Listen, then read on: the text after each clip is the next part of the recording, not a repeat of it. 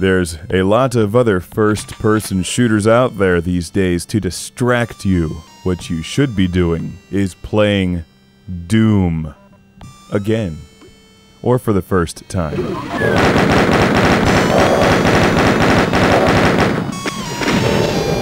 Be creative. Play 2 copies of Doom at once. There's no shortage of Doom releases out there for the PC or a variety of game consoles.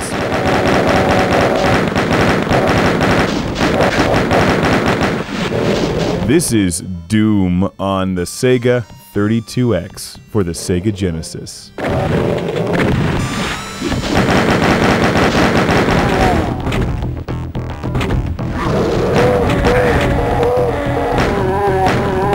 The Sega 32X gets a bad rap for being a commercial failure and a clunky add-on for the Sega Genesis, but the fact is it works really well if you can get one to work.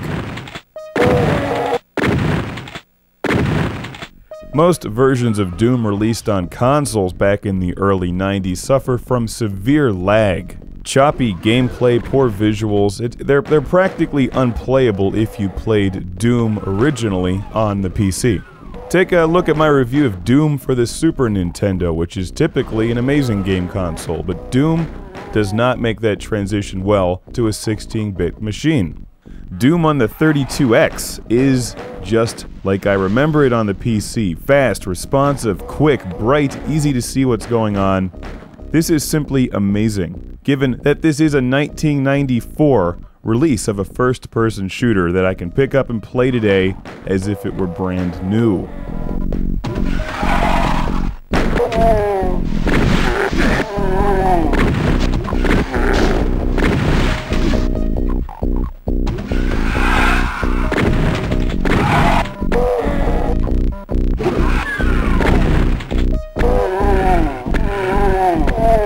What's behind door number 2? Thousands of enemies trying to slaughter you.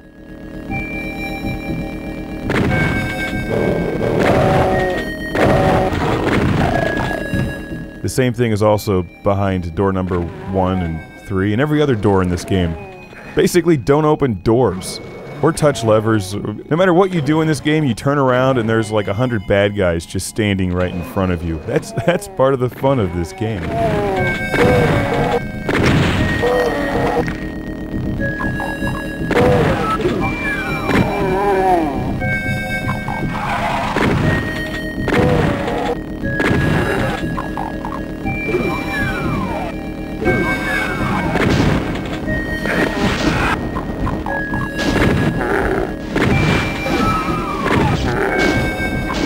Classic Game Room and all of the viewers have Frank in California to thank for not only donating this copy of Doom for the 32X, but a working Sega 32X and that all-important wire that's hard to find to make it work with a Model 1 Sega Genesis.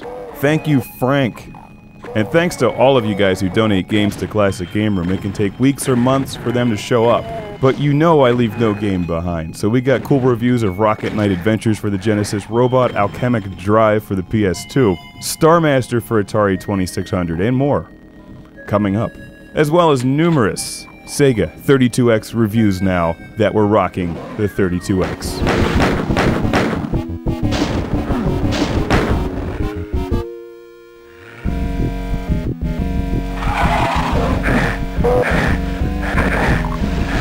Doom has been reviewed to death, but it's not hard to see why this game is so much fun.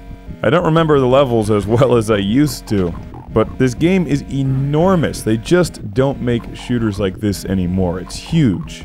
Obviously, this version of Doom does not have multiplayer, but it will keep you occupied for weeks.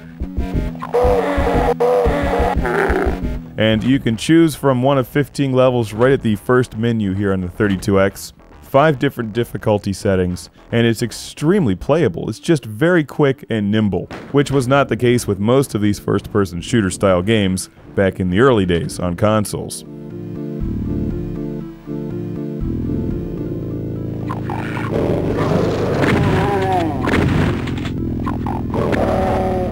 One of the reasons that the majority of console releases failed is that you could not see enemies in the distance clearly, because one of the things with this game is that you're not aiming up or down. If you're pointing your gun in the direction of an enemy, whether they're above you or below you, you will hit them. And you'll frequently open doors and just have waves of enemies surrounding you, so you want to shoot them at a distance as much as possible. Very important. The level designs in this game are amazing, so you'll have these weird angles where you can see enemies in the distance, you can shoot those cans that explode. If for some reason you've never played Doom and you want to see a complex, deep shooter with an incredible amount of replay value because of all the hidden stuff in the game, Doom is the game to play. So while most people probably don't have working Sega 32Xs laying around, I know there's an excellent version of this game for Xbox Live Arcade. But if you do have a Sega Genesis and working 32X with a wire to connect the two, that's kind of the Achilles heel of that thing, then Doom will only set you back a couple bucks. So thank you, Frank, once again. I was actually sick for a week and wanted to play something familiar and warm and comfortable, cozy. I chose Doom. It's like a hot bowl of comforting chicken soup. Doom.